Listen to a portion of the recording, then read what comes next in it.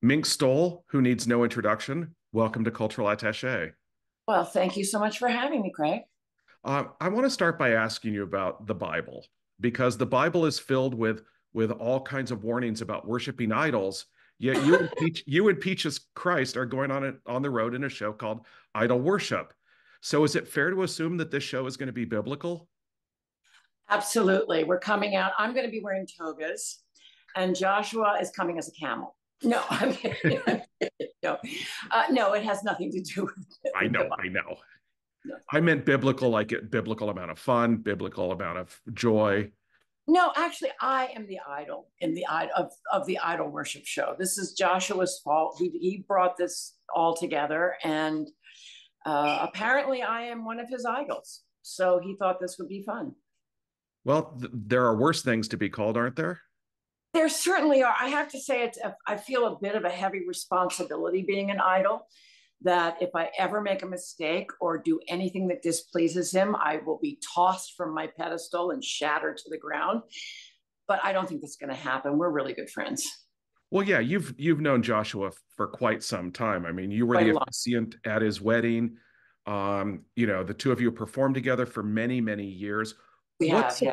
What surprises you most about your onstage relationship with his alter ego, Peaches Christ, and how has that evolved over time? Well, I met him as Peaches Christ.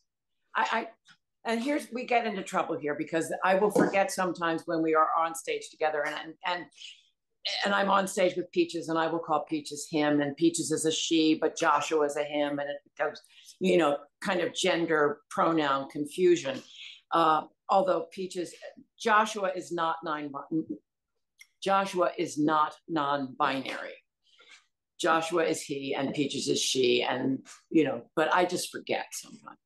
Um, so I met Joshua. I met Peaches. I didn't meet Joshua. I met Peaches, and it was an amazing first meeting because he invited me to come up to be a guest at his midnight mass show in San Francisco. This was about 20 years ago. Neither of us can remember the exact date, but it was about 20 years ago, 20 some years. And I had never met him, didn't know who he was, but I thought, sure, why not? I'll come and it'll be fun. And I came into the theater and he had done such an amazing job of making me feel welcome. There was a huge banner at the back of the stage saying, Hail Mink. And, I he gave me a bouquet of flowers, and there was an animatronic Peggy Gravel on the stage stirring a vat of rabies potion. They were showing Desperate Living, and I was so impressed by the effort that he had put in to make me feel good that I completely fell in love with him. And nothing that he has done since then has made me feel any different. Now, the reality behind that is that there are countless people who feel just as passionately as he does about the work that you've done, over the many decades. He just happens to have, the ability to express it in ways that maybe others can't. But, if we're going to talk about idols, you do realize you are idolized by millions of people. Uh, that makes me feel just ever so slightly uncomfortable. I have to admit, it's lovely, it's wonderful, but it's like I said, it's too easy to topple. Idols topple, and so putting that on my shoulders is it's a lot. But thank you. Well, you couldn't have imagined that Never in a this kind million, of response would ever develop, could you? never in a million years. And also, the reality is that when I was first working with John, all of the attention or the huge bulk of the attention was going to Divine. So, I mean, I remember interviews where I would be there with Divine and John, and I would not be asked one single question, and I would sit there, and keeping a smile on my face, pretending like that was fine. And so I wasn't accustomed to being the one in the spotlight. I was always accustomed to being over there in the corner, not unvalued, but not lionized, not idolized. So it did come as a big shock to me when Joshua did this for me. And I admit it's very gratifying. It's lovely, but it's not something I ever expected. Right. Now, how do you think your relationship with Joshua and with Peaches has evolved over the 2 decades that you've known each other? Well, it's just gotten better. We started just, I would appear a couple of, I appeared a couple of times at midnight mass, and we would just do interviews. And then he asked me to be in his movie All About Evil, which, I mean, I said yes before I even saw the script. I already trusted him. All of my dealings with him had been incredibly good. So I felt completely safe. So I said yes, and I'm really happy I did. I had a great time making that movie, and I really liked the movie. You've seen it? Yes, I have. Well, it is probably, I was tortured more in that movie than John Waters ever tortured me. So it was fun. But that was a wonderful experience. And then I've done some stage shows with him. He wrote a wonderful show called Return to Grey Gardens with Jinx Monsoon, which is so much fun. And he asked me to be a part of that. So I've done a couple of those. We've done that in, we did it in New York. We did it in San Francisco. We did it in Seattle. So we've traveled together many times. We just really get along really well. We have a good time together. And that's a nice thing to say about somebody, because it makes the work that much easier and more satisfying, doesn't it? Absolutely. Absolutely. So, Yeah. so We're looking at each other. We're encouraging each other.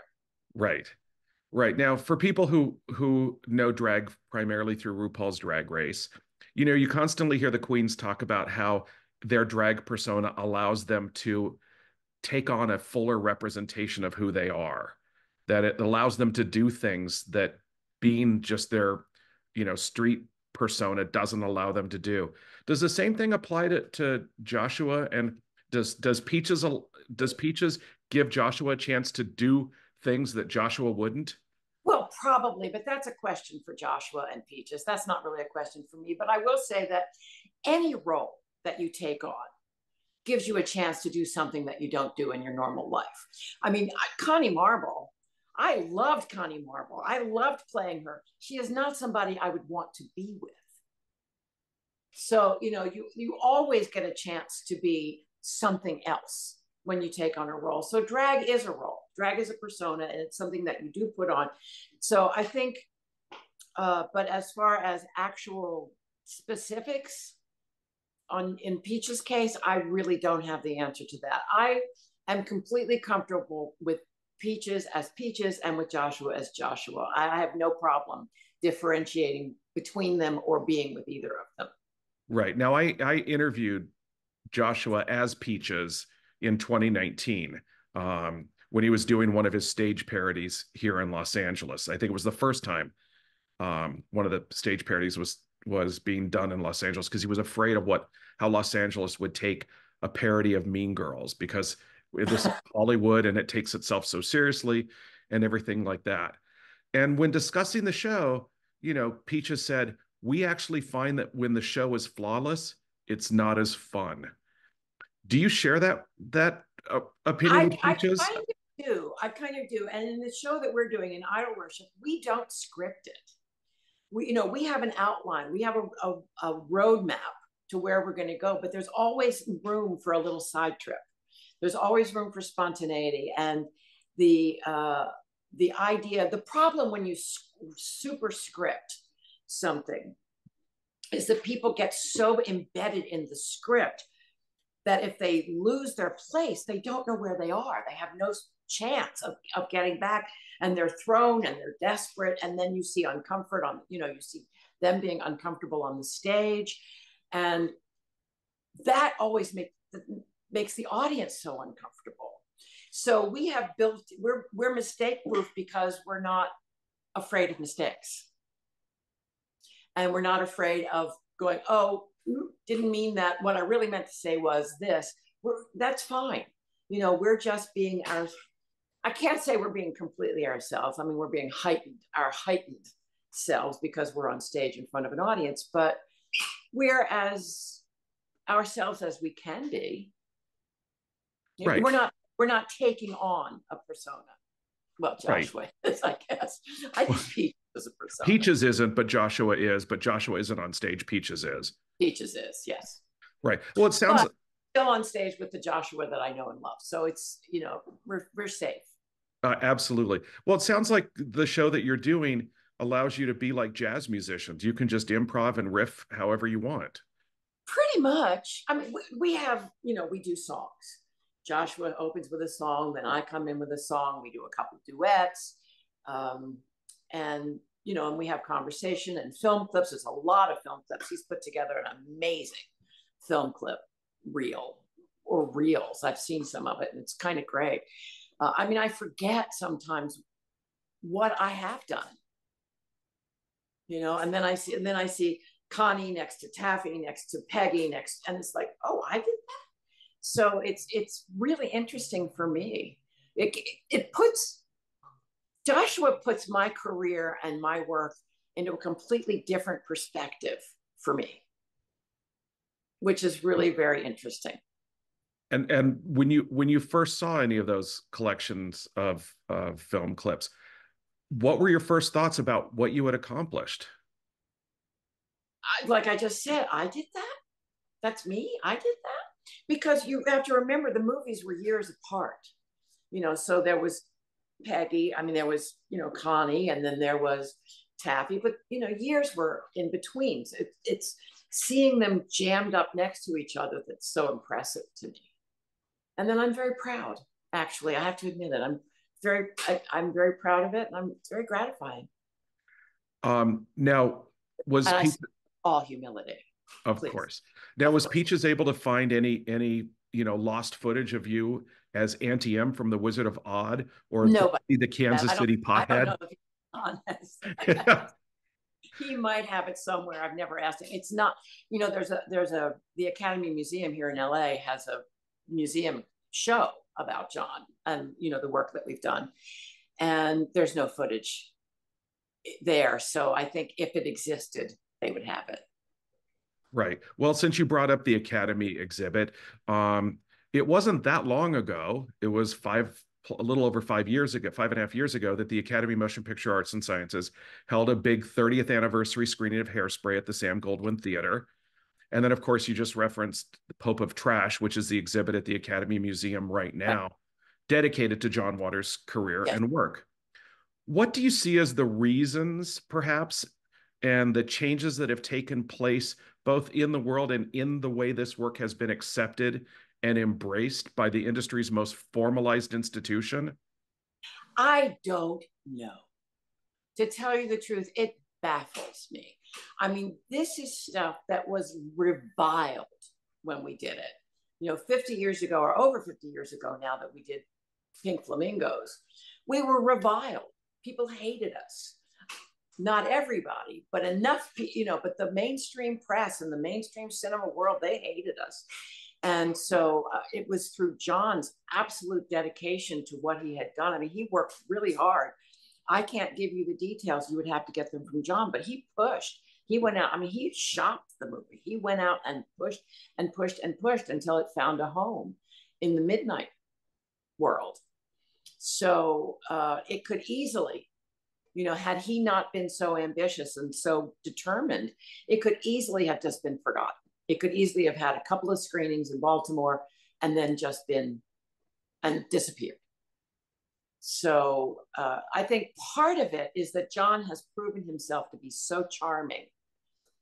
He is so smart. He's really a brilliant man, and he's charming and he's funny. And I think John himself has basically charmed the opposition. Of course, Hairspray helped. Right. But the interesting thing is sometimes people are just ahead of their time. People didn't understand Philip Glass when he started. Stephen Sondheim's musicals didn't get recognized. It's equally plausible that John Waters was just as much at the forefront of a new way of doing things that people just didn't understand, and it took them a while to catch up. Well, that's also very possible. I think that's true.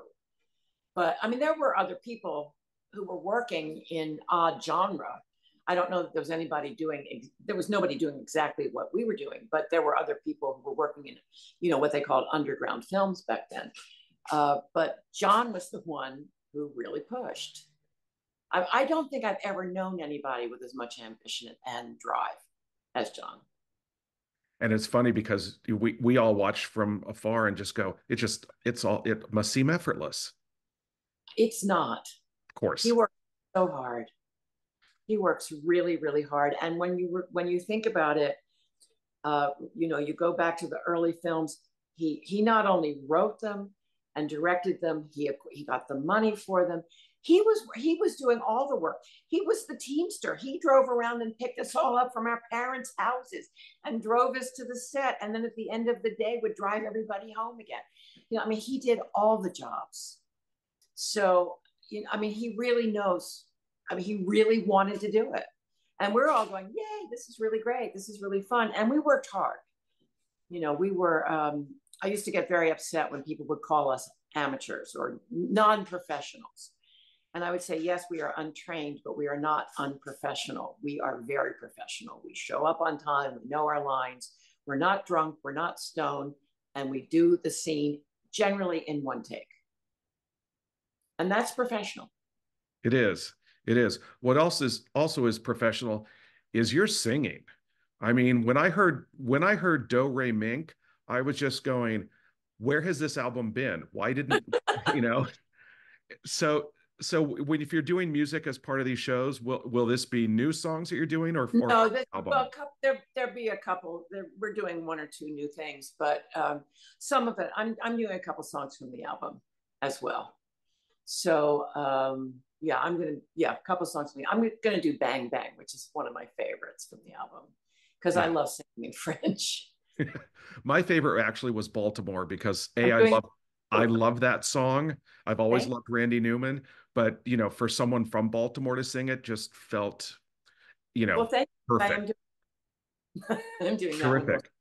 Now, since we've mentioned Mr. Waters a couple times, I have a question on behalf of one of the readers of Cultural Attaché, which is his name is Joshua Schwartz, and he regularly attends the John Waters camp.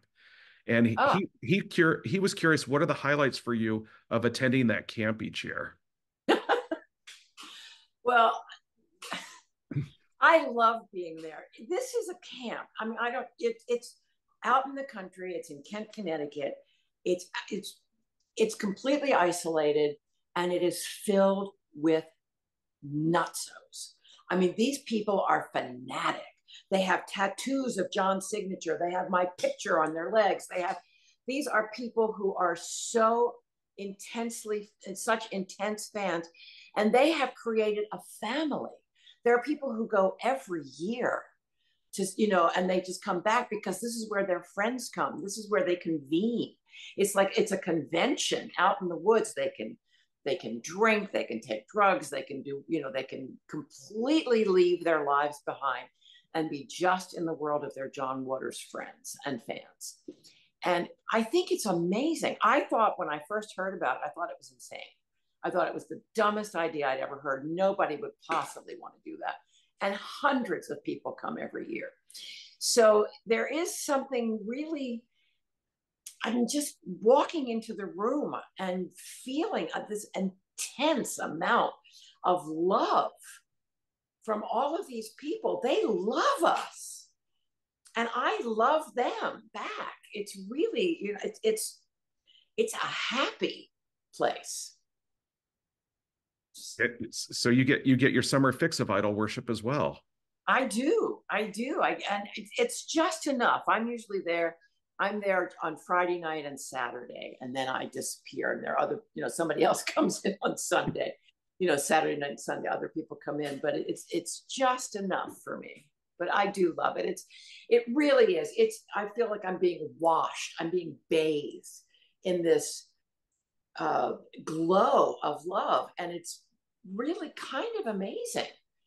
And like I said, it's gratifying and wonderful, but I like it in that intense concentration of the camp rather than having it constantly in my life. That would be difficult. Yeah, of course, I think that would be difficult for anybody. That would be suffocating.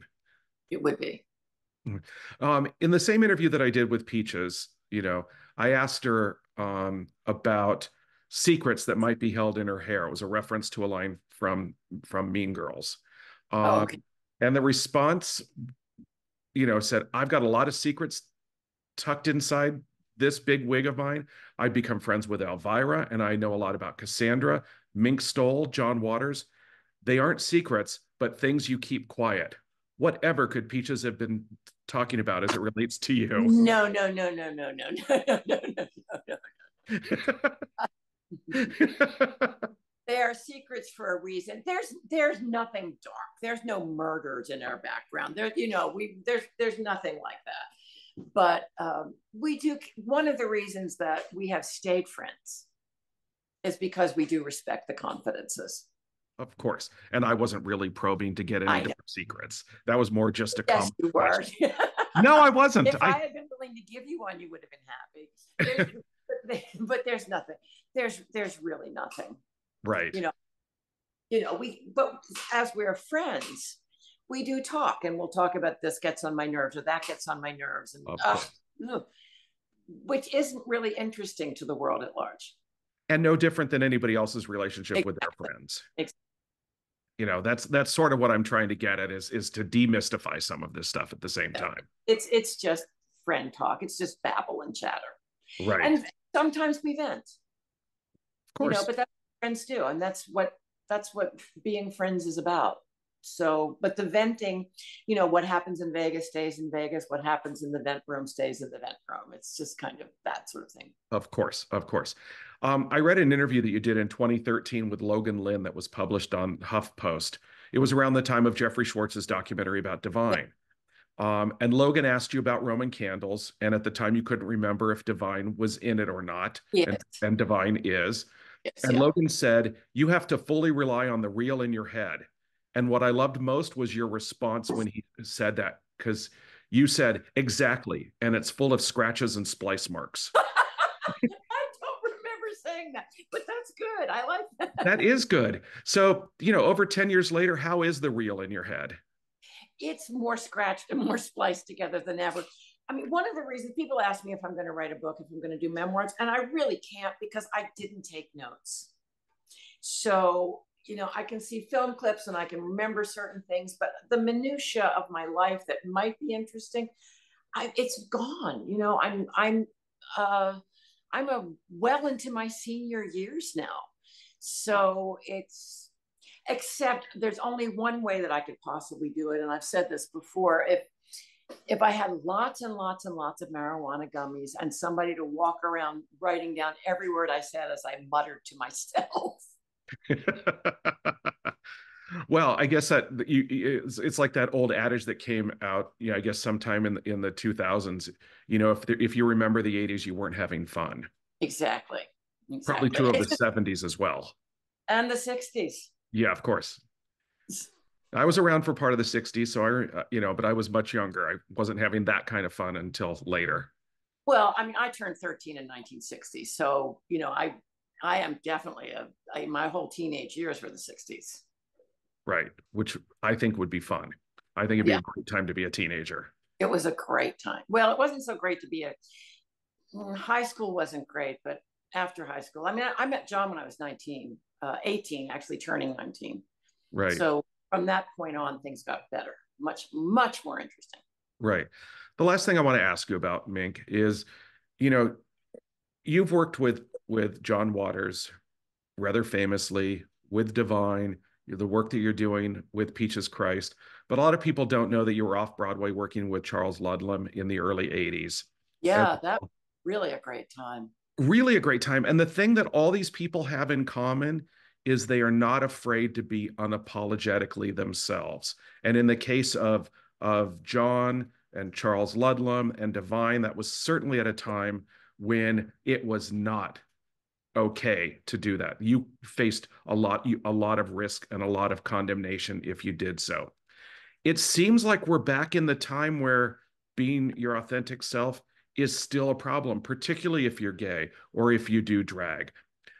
What are your thoughts about where we are today, and what is your hope for where we will end up? Well, I'm actually really surprised at the backlash, at the gay backlash. I really thought that when RuPaul came out with Drag Race, that drag was going to the mainstream. I was perfect. I was really happy with things like Drag Queen Story Hour and drag brunches and stuff, because it's just performance. That's all it is. It's performance. It's fun. People enjoy it. And, kids, I've known 9-year-old boys and 10-year-old boys who dressed in drag. Doesn't mean they want to be girls. It just means they want to dress in drag. And there is no such, there's such a thing as grooming for nefarious purposes, but you cannot groom somebody to be gay. You're either gay or you're not gay, or you're bi, or you're this or you're that, but you can't be taught it. You can be exposed to it, but you can't be taught it. You can't be changed. But I was very happy with the drag race and the fact that everybody knows a drag queen now.